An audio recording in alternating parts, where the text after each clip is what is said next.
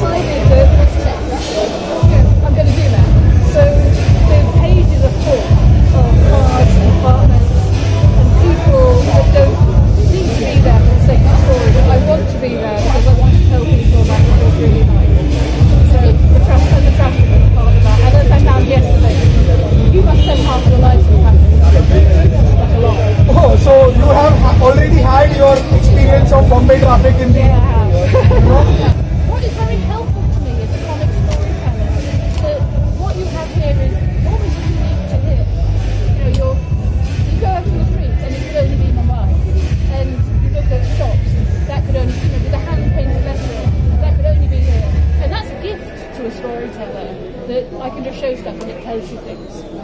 Of course. I mean, your panels made me think that yes, this is it. I mean, this is what I see every day. This is it. Well, that's a very, very nice thing to say. The question, one of the things I came here for was to find out if I got it right. Because of course I didn't know. Remember, I really, really didn't know whether I got it right. I was very much guessing. And I have lots of Indian friends, but really, a lot of them are first and second generation where they have no idea. They've got their grandparents. Their parents, their grandparents. Yeah. That's all the stories they have got from them. That's right. So we have 2 issues of Vertigo Mumbai with us. Yes, we do. 2 more are yet to come. And one of them is out on Wednesday. One of them is out on Wednesday. Yeah, so the dates are, the 3rd issue is out in English on Wednesday, and you can get it on Amazon, probably fairly simultaneously, I would expect. And you can get it digitally, and we've given out a press release which is available and has all sorts of links on the bottom people can click on to buy it. And then the issue 4 is the 2nd week of January, and issue 4 looks brilliant. We just sent it to print last night, and the last issue. And then the collection is out, I think mid-February, and then in bookshops a week after that. All these dates are in the press release that we've put together. And what I would urge people towards is ordering the collection, because to get the whole experience in one go, particularly since it's Mumbai and it looks like it does, and the art is, how can I put this? The art is coloured in such a way it will just blow your mind.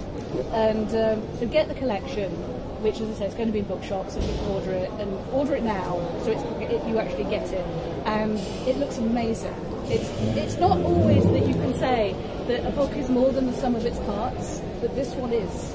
Absolutely. I mean, we have a great super market for collected editions, and what I like about collected editions is all the extras. Yes. Basically, the ones that you couldn't fit into the monthly book. I don't know what they've put in. I know Rachel, the editor, Rachel Fulton, who is our editor, is putting it together right now as we speak. I don't know what's going in there, but what I would urge people to do is you can go through the book and you can spot locations, and also there is a can you spot him on the first page of the 4th book. There's, the actor Chris Hemsworth, there is his stunt double came in to give me some kicks. There's a street shootout, and he lives in London. I was like, can you just give me a couple of kicks to kick somebody off a motorbike? And he did. So it says, can you spot who that is? It's fairly obvious. And so there's all sorts of stuff like. But as I said, I would urge Mumbai people, have a look at books, see if you can spot places you know, because they're all everything is real. I have not made any Mumbai stuff up, really. I mean, there's the odd thing, like the worst villain, the worst villain. Obviously, I can't go inside some of your buildings, so I used other buildings. So the worst villain lives in Donald Trump's flat, for example, so it's all gold. That's Trump. Yeah, you can see a lot of that in the reveal where you see the villain. First you see the building, then you see him inside. Yeah, that's right. And I didn't tell that colorist that it was Donald Trump, and she made it look really, really nice. And I was like, people going, oh, that's so nice, so nice. And I was like, do you know that that's Trump's flat? But she's made it look actually better than it kind of is. It's actually a lot more gold. But I thought, obviously one of the really great things about drawing a book set here is the colour and the gold and the ornament. This is ornament on everything. But the colour is a gift to an artist. In fact, actually, Mumbai is a gift to an artist because there's so many interesting things to draw, and there's lots and lots and lots and lots of detail. And I was like, I was prepared to draw that, so I did. So I've drawn all the pink dress, the pink suit is covered in gold ornaments, and every single time she appears, I draw all the gold again. And it's part of the course, Mumbai, you do a book in Mumbai, that's what you're going to do. I mean, really, they could be wearing a lot more jewellery than they are. So basically, it's so much of a passion project. Yeah, I mean, I don't think anything's worth doing if you don't. I mean, I know I didn't have to. I didn't have to do this, but I would like to make a book that people want to have. And I would also like a book that people in India like. I mean, you may not like everything because it's not a everything is lovely story, but I would like people to like the book. And the way to have people like the book is to show things that people relate to. That's it. That's great. So Alison, you are essentially you are an architect, right? I am, yeah. Sweetly. So I can see a lot of that in the world building portion. Yes. You know, I have read Abhinababu as well as I have read the first 2 issues of. So I can see a lot of that in the art. Yeah. So how are Alison the architect and Alison the artist different? No, the same. I mean, people say to me, the question you asked about references, and I've been complimented on the references, and I'm like, wouldn't anybody do that? And then wouldn't you look up people's kitchens and their houses? And then somebody said, how did you do that? And I said, I assigned an architectural topology to each of the characters, and then I kind of explored that and thinking, actually, no, not everybody would do that. That's an architect thing. You know, where I was like, the really, really rich man is going to live in the really, really rich man's house, and the party villain is going to live in the Bollywood actor's house. And so that's sorry, I shouldn't say that. And yeah, so I you know, and the Hijira, the third gender ladies, they live in I can't pronounce the name of the place, but they live in a very beautiful fishing village where all the houses are painted different colours. I saw that. We drove past it. I was like, that's where our ladies live. And so every person in the book has their place assigned to them. And there's a place called, I think it's the Nunes Villa, which is in Bandra West on St Sebastian's Road, and that's where we look at that. And actually, a lot of these lovely historical buildings are very well documented. You can see inside, you know, people take photographs. So I used all of that. And as it turns out, what I'm doing is I'm selling artist proofs of the pages, so the unique prints of each page. And the prints that people want, the ones that have sold already, are the ones of Mumbai. So the ones of the Tower Block and Islam, but also the most popular piece of art that I've done is the people sitting on the sofa in the Nunes Villa in Bandra West, where it's the outside of the house with tiny Hiccup breaking in, she does that. And then the inside of the house where they're in their sitting room with the couple sitting on the sofa with their books and their nice things around them in this room. What normal people do, sit on the sofa and talk to your husband. And then there's 3 panels of them just talking to each other. And that is the most popular page in the book. And people like this and say, I relate to her, I like his facial expression, I want to know what their books are, you know, who's which, what are they talking about, and so these are the middle class people, these are the people like us, and these are the middle class people, and it's like, yeah, they have a, you know, there's a whole life going on here that we don't know. You know, who are their friends? What do they read? What are these books? Where did this thing come from? What's their house like? And it's just kind of nice. Like it's nice. So it's partly Baltimore and it's partly a house in England called Charleston, where the Bloomsbury set, one of the women from the Bloomsbury set used to live. And it's, but as I say, all real places. So there's the hit girl that I draw is not like the hit girl that people will know from the films. My hit girl is a real girl, 12-year-old. Right. And, you can see that. And so she lands in Mumbai, she's on her own, and as I said, actual hit girl is a real girl. And I said to actual hit girl, I was like, you know, you're 12, you land in Mumbai, you're on your own, what do you do?